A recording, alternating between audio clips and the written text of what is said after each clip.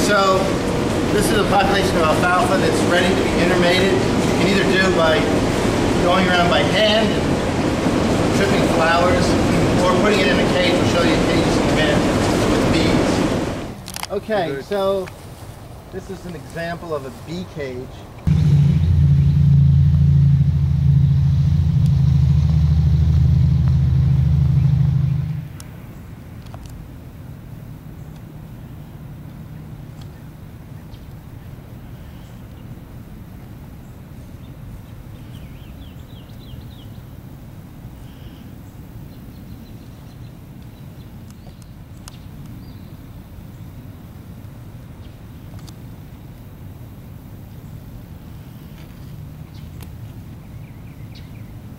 And the bees can produce more seed than you can produce by hand pollinations in the greenhouse.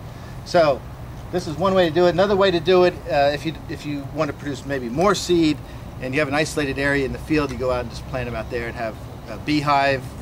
Someone brings in a hive, or if there's natural pollinators, you can just use them. So bee pollination.